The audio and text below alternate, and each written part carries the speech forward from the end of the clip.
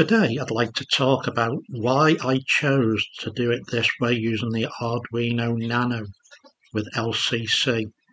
Now, while the library that David has done with other people can be used with different modules, for me the Arduino Nano is very cost effective and will suit my needs, because often people think, oh well, you've got a lot more outputs that you could have used. Well, it's not about that. For me, it's about having a module that will do what I need it to do. So that's why I set the goal of 2 turnouts and 8 input or outputs. Now the Nano is being stretched to its limits doing this with LCC, but for me, this is something I am prepared to live with.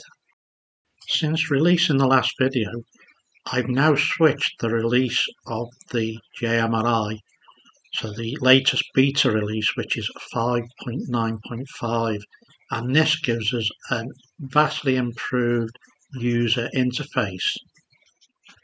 So here you can see the latest CDI or configuration window, and you'll notice here now we've got the sliders and we've got values to help it a little bit when we set it up.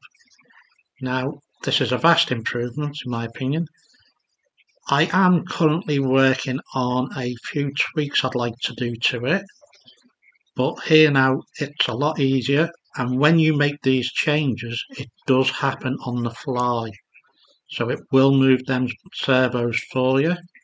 Obviously you've got a nice feature here which is trigger, so you can actually move the servo to that position, but then the next time you move it with the slider it will move at the same time.